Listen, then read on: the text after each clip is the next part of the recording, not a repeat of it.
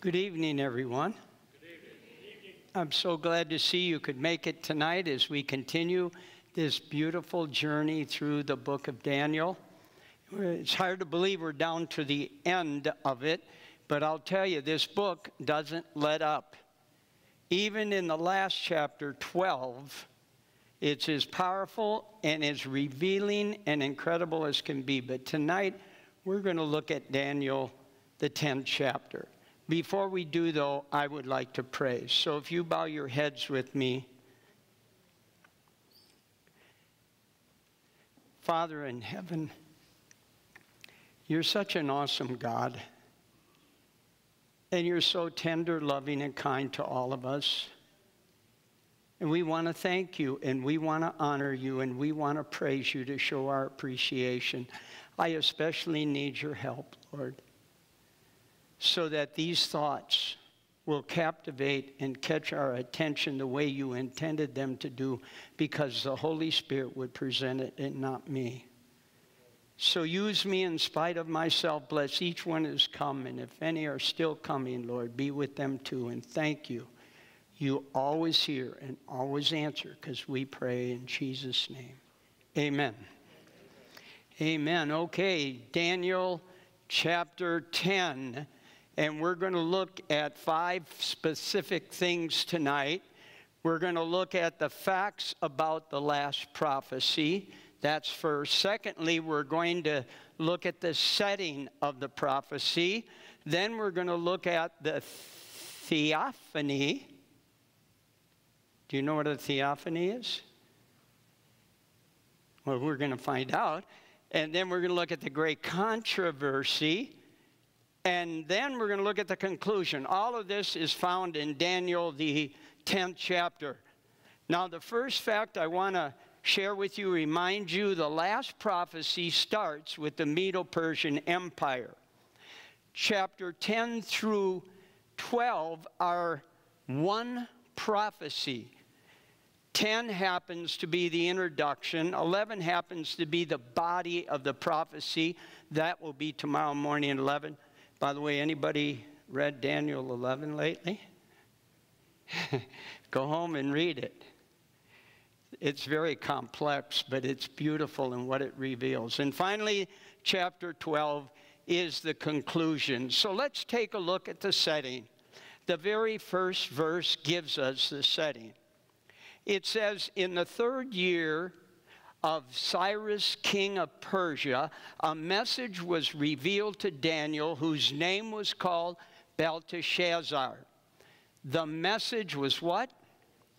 It was true, but the appointed time was long, and he understood the message and had understanding of the vision. Well, let's take a look at a couple elements here as we set the stage. First of all, the 3rd year of Cyrus would be between the spring of 536 BC and the spring of 535 BC. That was the time frame of his 3rd year. Also, please notice, Daniel was in his what? He was in his 90s at the time of this vision taking place. And here's an important element I want you to recognize. It starts out with, in the 3rd year of Cyrus, king of Persia, a message was revealed to Daniel, whose name was Belteshazzar. The message was true, but the appointed time was long. I looked at this in the Hebrew. You can do the same thing. The appointed time is not accurate. In other words, instead it says the appointed time, not the appointed time, a great conflict. This whole prophecy is about a great conflict. And it'll become clearer as we move through. So remember, instead of the appointed time, and by the way, if some of you have newer versions, you will find that it says a great conflict or a great war or a great upheaval. You'll find that. So keep that in mind. And then we move to the next slide.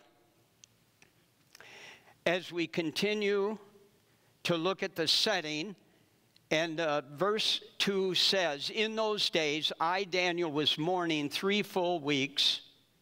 I ate no pleasant food, no meat, nor did I anoint myself at all till the 3 whole weeks were fulfilled. Now I'm going to move through these verses carefully so you have time to think about them. But I want you to notice, Daniel was mourning. In the Hebrew, that word for mourning is bewail, lament, mourn. I also want you to notice that in verse 2 and 3, right next to each other, it says 3 full weeks. That's what the Hebrew says, 3 whole weeks. That's a very interesting phrase, and we'll see why it's interesting towards the end. Also, Daniel here was practicing a partial fast. Noted he said he took no meat, no wine in his stomach, and no pleasant food, and he didn't anoint himself. But he did evidently eat and drink water. So this would be called a partial fast. Now the question arises as we look at the setting here in Daniel 10. Why is he mourning? What in the world could be wrong that would cause Daniel to mourn for how many weeks? No, don't say 3. 3 full weeks. Yeah, that's how many days? 21 days. What in the world could possibly be? Well, if we went over to Ezra, the 1st chapter, and we looked at it, we would find out in the 1st year of Cyrus, he allowed the Jews to go back to Israel and rebuild the temple. In chapter 2, we get a list of the names who returned and who began the work in the 2nd year. And then chapter 3 would be the 3rd year of Cyrus' reign. They rebuilt the temple and they began the sacrifices. Hey, praise God. Do you know how important the temple is? Do you know that God said repeatedly in the Old Testament, this is where I put my name? And what a glorious time that must be. But by the 3rd year and the 4th year, it came to a halt. As we look at the 4th chapter of Ezra, verse 5, look what it says, the Samaritans. Now the Samaritans were those who were left behind when the northern kingdom of Israel was taken captive by Assyria. And what they did is they took some of their other captives from other locations where they had conquered, and they mixed them all together. And so the Samaritans came to the Israelites and said, we want to help you build the temple. And you know what they said? They said, nope. And it wasn't because they're cruel, nasty, seclusive. It was because they knew that their worship style was a mixture of truth and error. And they went into captivity because of the idolatry that was brought into Jerusalem. And so they said, no. Well, look at this. They hired counselors against them to frustrate their purpose all the days of Cyrus, king of Persia, folks. The building of the temple came to a halt from 536 BC to 522 BC because their purpose, it says, to frustrate the purpose all the days of Cyrus, king of Persia, and even until the reign of Darius the Persian. That's why he was mourning, fasting, and praying. By the way, I want to just mention this, you know, this is still relevant today, fasting and praying. Humbling yourself before God, and wait till you see what happened because he humbled himself before God. But now we know why he was mourning and lamenting and bewailing. because the work came to a halt. Well, let's look at what happened next. And I love this. Daniel 10. Check this out, folks. He's lamenting. He's mourning. He's fasting. He's praying. And look what happens. Now, in the 24th day of the first month, so if we get 3 full weeks, this must be at the end of that 21st day, or the 21st day. As I was standing by the side of the great river, that is the Tigris, I lifted up my eyes and looked, and behold, a certain man, clothed in linen, whose waist was girded with the gold of Uphaz. His body was like beryl, his face an appearance of lightning, his eyes like torches of fire, his arms and his feet of burnished bronze in color, and the sound of his words were like the voice of a multitude. Who in the world could that be? Well, we're going to see it's Jesus. There's absolutely no doubt about it in the Bible. This isn't Gabriel, this is Jesus.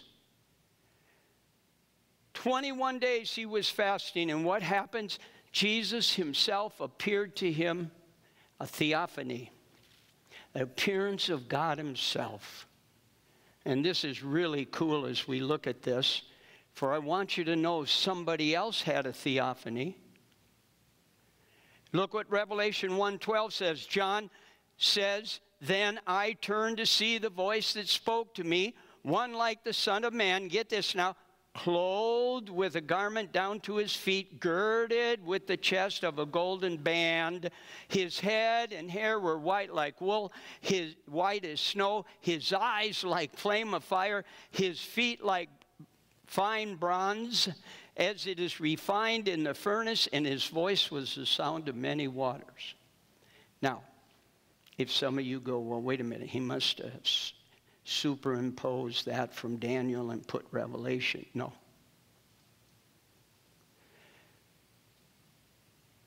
John saw the very same thing that Daniel did. God cares about his people. And if it's necessary, he will show up. But he shows up when we seek him fervently. But I'm amazed at how our God is willing to condescend at any time in which we have a need. And so right there in the very first chapter of Revelation, we find out the same thing happened to John. Well, let's continue here as we look at this vision. And I, Daniel, alone saw the vision, for the men who were with me did not see the vision. Therefore, I was left alone when I saw this great vision. No strength remained in me, for my big vigor was turned to frailty in me, and I retained no strength. Yet I heard the sounds of his word, which I heard the sounds of his word. I was in a deep sleep on my face, with my face to the ground. I wondered what I would do if God appeared to me.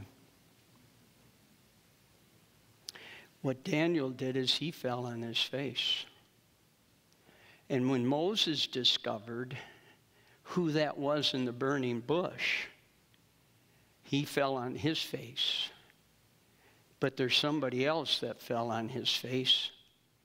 And you can guess it. In the first chapter of the book of Revelation, here's what happened when John saw what he saw, which is the same thing that Daniel saw. And when I saw him, I fell at his feet as dead.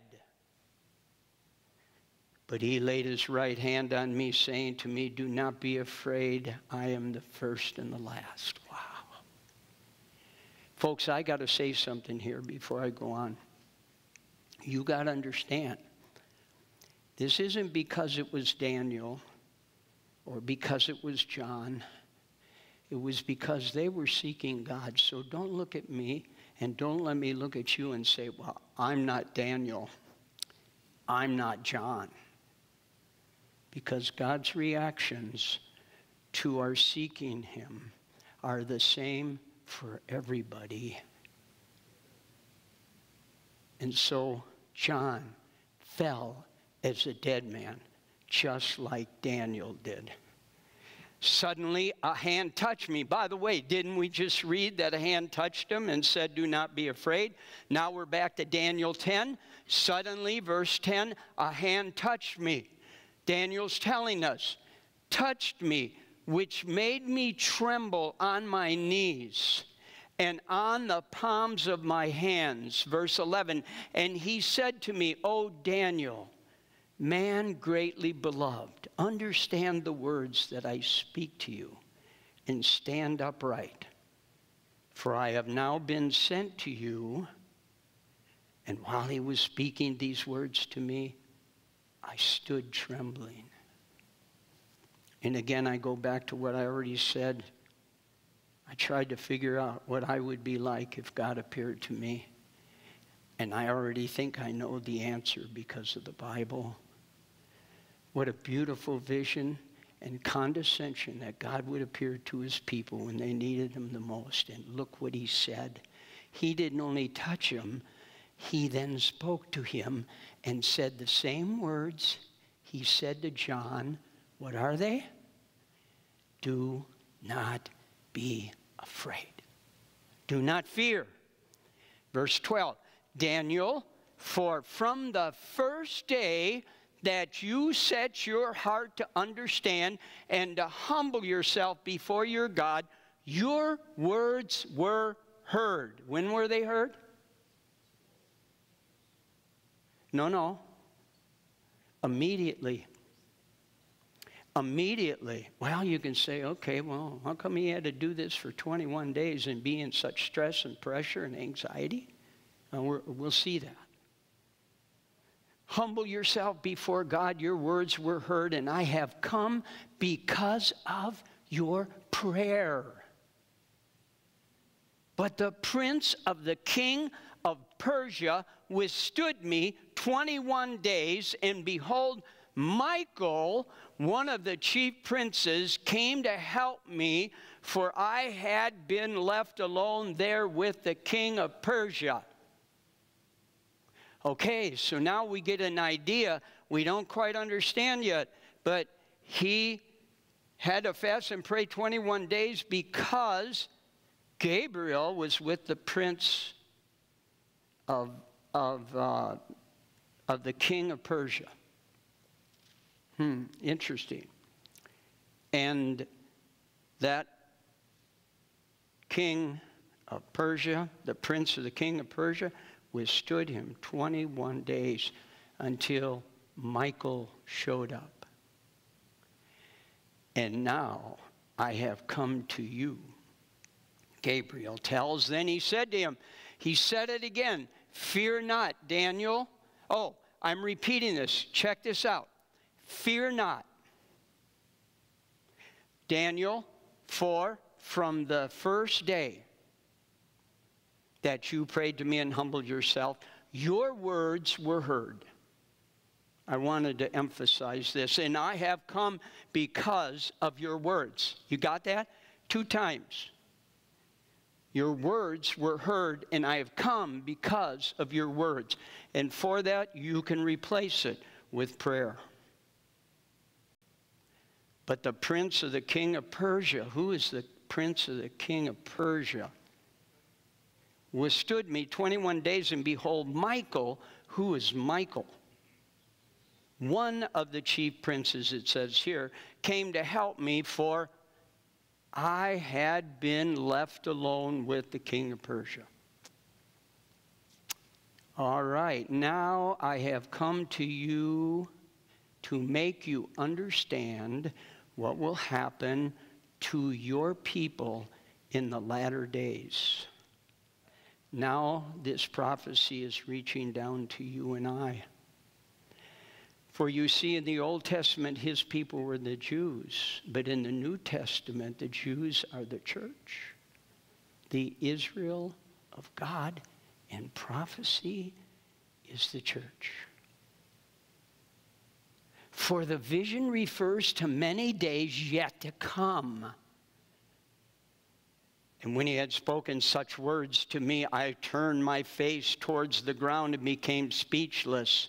And suddenly, one having the likeness of the Son of Man touched my lips. I have retained no strength, he said. By the way, before we came up here, Pastor was praying with me, and he happened to turn to Jeremiah. And Jeremiah, the angel touched Jeremiah's lips. And of course, in the book of Isaiah, the angel touched Isaiah's lips. What a personal, intimate, loving God we have.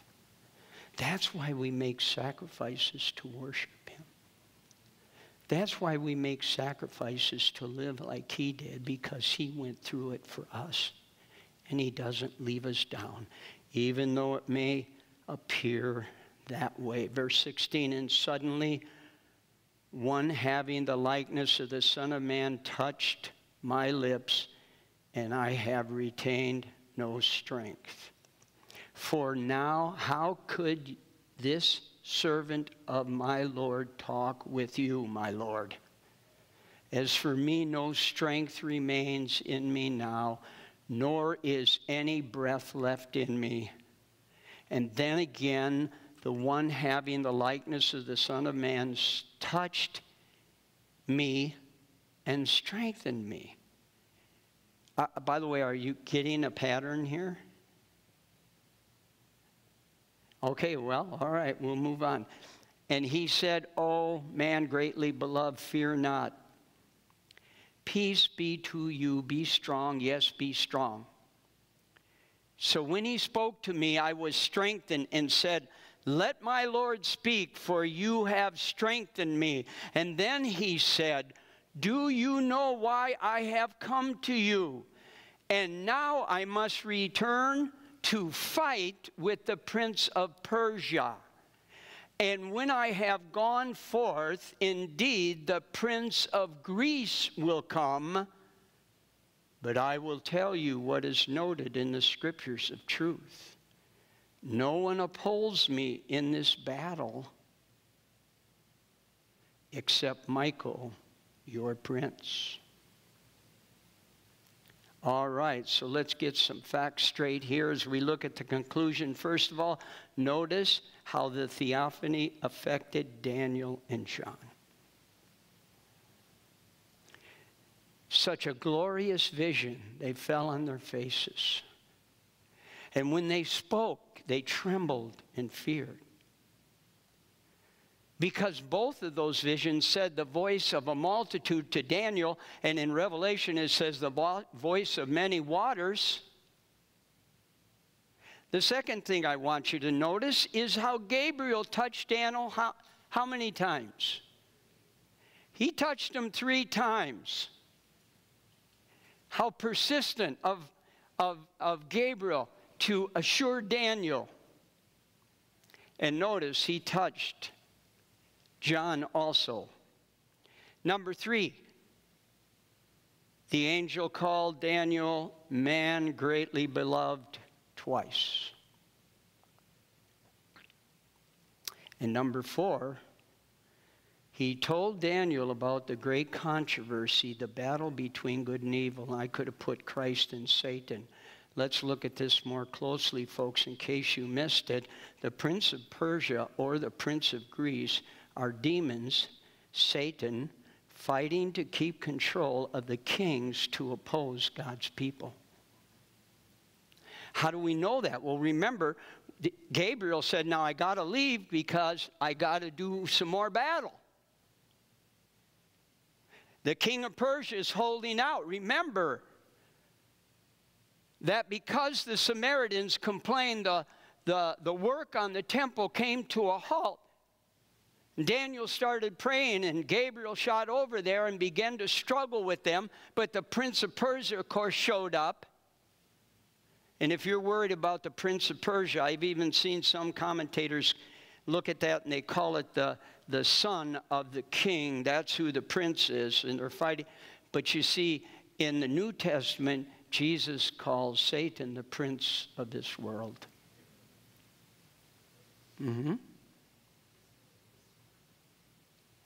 And so we get our first glimpse in the Scripture, graphically portraying that there is a physical battle going on between good and evil. And guess who the objects of that battle are? Us. Secondly, I want you to know that Michael, now that we know the Prince of Persia or the Prince of Greece, Michael is Jesus' battle name. Check these texts out. First of all, Revelation 12:7. Michael and his angels fought with the dragon, and the dragon and his angels fought. Now let me stop just for a second, because I will admit to you this is a bit controversial. Some people take the literal, where it says Michael the archangel, for example. He's an angel. No, that's not Jesus. Well, let me tell you something. Who do you think is the only person that could throw the dragon and his angels out of heaven? Another angel? So we see Michael in combat with Satan. But let's go on just in case. In Daniel 10:13, which we just looked at, and verse 21, where it said, I must return to fight, and only Gabriel is there to assist me in this battle. Michael, one of the chief priests, came to help me. No one opposed against the prince of Persia, except Michael, your prince. And finally, 12:1, which we're going to get to tomorrow night at this very same time. And at that time, Michael stands up, the great prince who stands, watch over your people, the sons of your people. And here again, hold it. When we get through the great conflict that is described in Daniel chapter 11, we get to the end of that chapter. It moves right into the beginning of 12. And there we find out the solution to this great battle that ends on the note that the king of the north moves out to annihilate God's people. It then says, Michael stands up. Can't be an angel. Why? Because stands up mean that he's beginning to take his proper place. And no angel can stand up against Satan except Jesus. But I got a better one than that. As we look at Jude 9, have you ever read this? Yet Michael the archangel contended with the devil when he disputed over the body of Moses.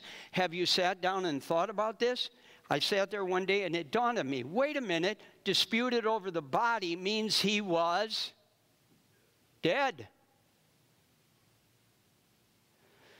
And Michael came to get him. And of course, Satan showed up and said, hey man, this guy smote the rock twice. He's no different than me. He's not allowed in heaven. Michael proceeded to resurrect him. What did Jesus say? I am the resurrection and the life. No angel can resurrect a dead person. All who are in the grave will hear my voice, and they will come forth. Yes, my friends, Michael is the combat name of Jesus, and it's always mentioned when he's in direct conflict.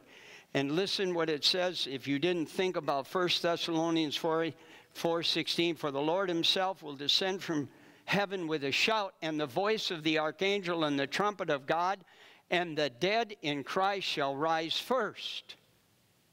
Oh, see, this is an archangel.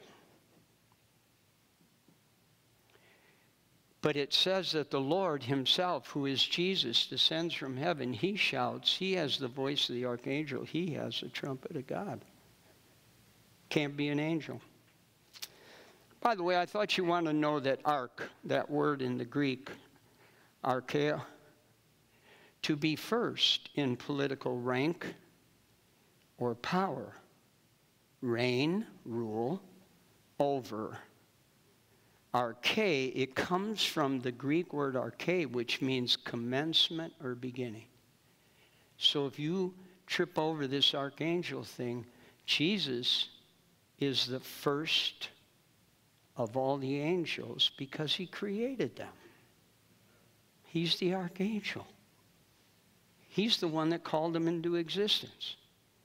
John says nothing was made, everything was made by him, and nothing was made that was made without him. That's what it says. And so, folks, we got Michael coming. Whenever there's combat going on, Michael's present. You don't see him. I don't see him. You may be praying for years now and thinking no one's listening. And we see here that for 21 days, Daniel persisted and it paid off. Don't give up. Don't give in. These prophetic chapters of the book of Daniel are written for the last day. By the way, we're going to see that 24 hours from now, tomorrow night. And so we've got to hold on to these stories and realize that God is working out his will according to what's good for everybody, but he never lets us down. Well, let's take a look at till 3 whole weeks. In the Hebrew, whole is the Hebrew for weeks of days. Okay, so let's look at weeks of days. Sunday, Monday, Tuesday, Wednesday, Thursday, Friday. This should thrill your heart. Both John's vision and Daniel's vision that he wrote in 10, 11, 12, and John wrote the book of Revelation, occurred on the Sabbath. Both of them. For we know Revelation 1, verse 10 says, I was in the Spirit on the Lord's Day. And folks, now they're saying Lord's Day is a representation of Sunday, and they call it the Lord's Day. That's the day of resurrection. When John wrote this in the first century, towards the end of the first century, nobody called Sunday the Lord's Day. The only Lord's Day there is Mark 2:26. That Jesus is the Lord of the Sabbath. And I just wanted to put this in there. It's one of those Heidi thoughts, I think, that once in a while I get. John 1:14-15. Jesus said, if you love me, keep my commandments. My commandments. That includes the seventh-day Sabbath. Because he is the Lord of the Sabbath. So as we look at the relationship between John and the book of Revelation and Daniel, in the book of Daniel, they both had their visions. The last one that Daniel had on the Sabbath, and John had that whole book of Revelation on the Lord's Day. But I'm not done. Both Daniel and John were elderly at the time of their visions. In fact, you know what age they were approximately? Both were approximately the same age, in their 90s. But look at number 4. Both were exiled when they received their visions. John on the Isle of Patmos and Daniel in Babylon.